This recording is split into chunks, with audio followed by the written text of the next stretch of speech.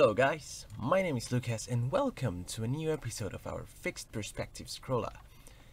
Today we're going to learn about project management and I'm going to show you some tools you can use if you're working in a team or if you're working by yourself.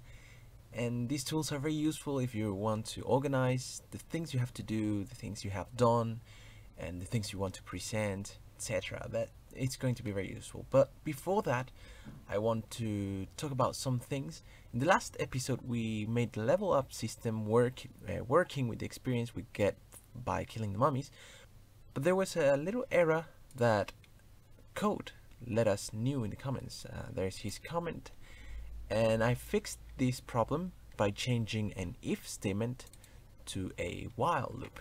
The error that was happening was that if the mummy gave us too much experience, enough experience to level up twice, our character will only level up once, but the amount of experience will always be greater than the experience needed to go to the next level. So that's what I was doing here. Before it was an if, yeah. If, as you see, if the experience is greater than the experience needed, then we level up. But what happens if we have twice as much of the experience needed? We're still only going to level up once.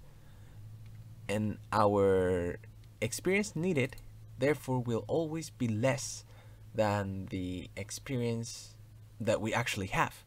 And that will make us have our feel of the experience bar always feel to the top. So how we fix this is just add a while. And if you want to try this error, just make your mummy give you a lot of experience and then try to killing. Well, this is an if, and you will see what happens. So if you want to fix that, just change this to a while.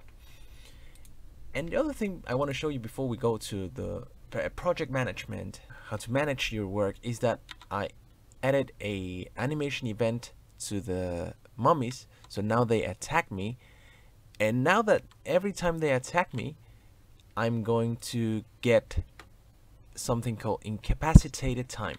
So every time a mummy attacks me, I cannot move or I cannot attack. So it's like they will, you see right now I'm just running, and every time they hit me I lose some health. If you see here on the right, current health went down, but I also get incapacitated time, and that doesn't allow me to move, which is, it makes the game harder since I cannot just overrun all the mummies and I cannot just attack. I also going to get incapacitated. So that's something that I easily added here. I just made a function called get incapacitated. So I just call this get incapacitated function. I give it 0.2 seconds. So every time I get hit, I'm going to get incapacitated for 0.2 seconds, which will not let me do anything, because here in update I have an if statement. If my incapacitated time is greater than 0, then I will return. But I don't want to stack those incapacitated times together. So what I do is every time I call it, I check, here, I check that the incapacitated time that I currently have is less than the time. So if that's true, I'm going to stop the routine and I'm going to set the incapacitated time to this time, and then I'm going to start the coroutine again. In the coroutine, what it does is, while the incapacitated time is greater than 0, I'm going to wait for 0.1 seconds and remove 0.1 from incapacitated. So incapacitated time gets lower and lower values until it reaches 0. So that's how I make this function work, so that the enemies can stop me from moving when they attack me. And it makes it a little bit more challenging and more balanced for us to play. So yeah, now that I went through this, I'm going to show you the tools I use for management. And the first tool is Trello. So let me go to Trello, and I have a lot of boards in Trello because I use it a lot.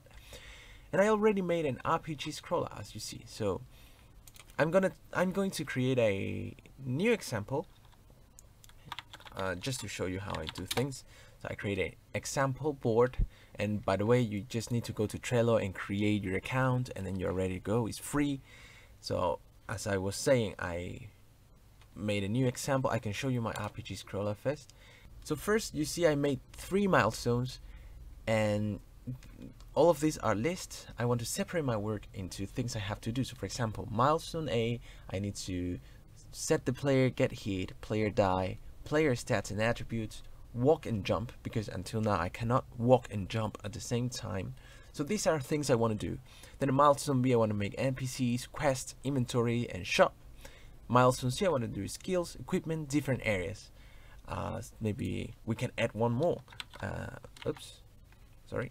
I can save and load data.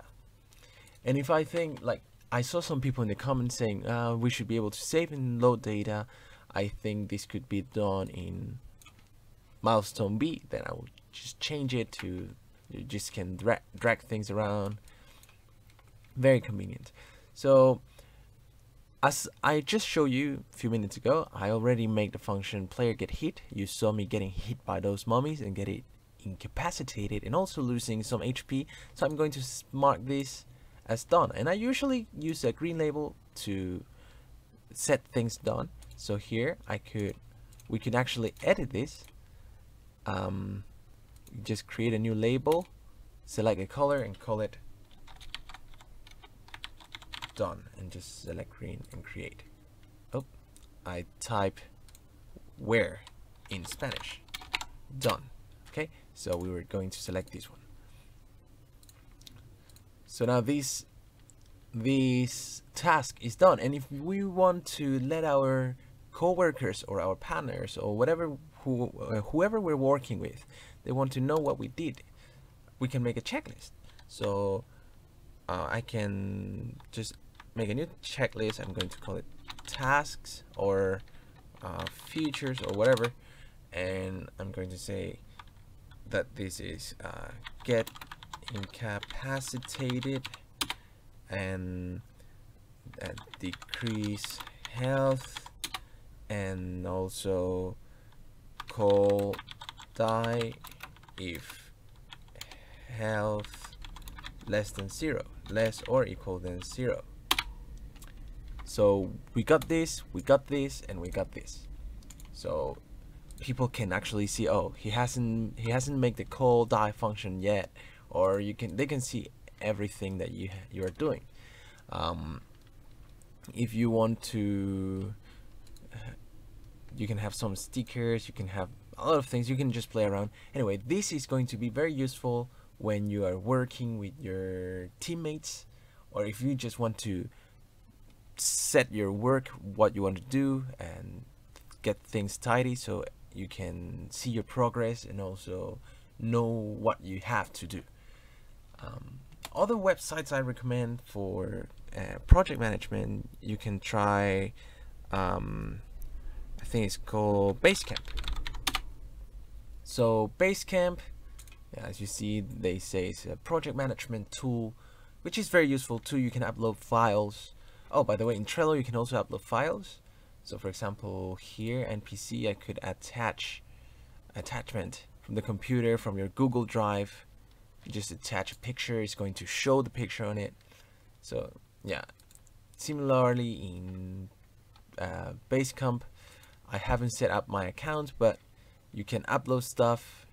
It allows you to communicate, set checklist to done and not ready yet. You have these charts, you can do a lot of things. So go check the video and see if this is good for you. And the other app I will suggest you is Slack. Slack is very good too, and Slack helps you. I already have a project in Slack with my university when I was working in a school project.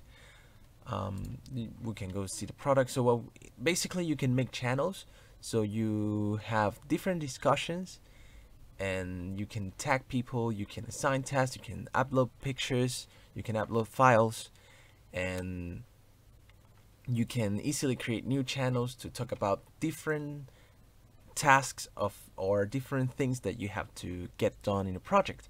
So for example, you have the general, you have marketing, you have engineering.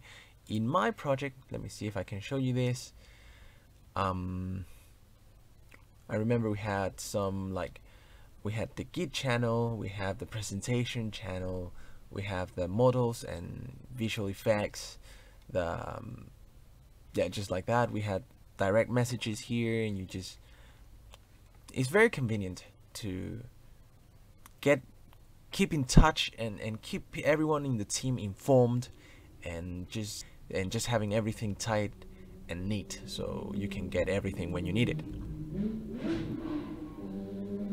Some people racing outside. I don't know if you can hear that in the computer. If you can.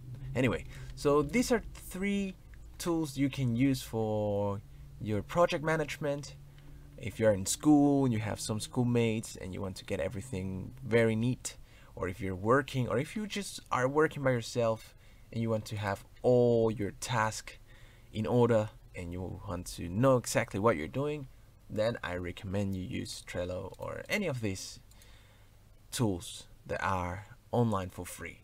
And I just want to tell you this because when I was starting doing these things in Unity and working with my schoolmates, we didn't know we had these things. And if I had them at that time, if someone told me, hey, you could use these free tools, you could use some project management in your project, I would done much better. I would have done much better. So go on, try them. If you don't want to try them, just skip this and don't listen to me. But I highly suggest you at least try it and see for yourself. So that's it for this video. I don't have much updates to show you, but as you saw on my Trello, I'm going to start working on the player die and getting player stats and attributes, and finally walk and jump. And I think that will be season 1, and we'll start later with season 2 of this series, which is going to talk about this. So thank you guys very much for watching. I hope you enjoyed this video, find it helpful, and if you have any questions, please let me know in the comments. I'll see you next time. Goodbye. Peace.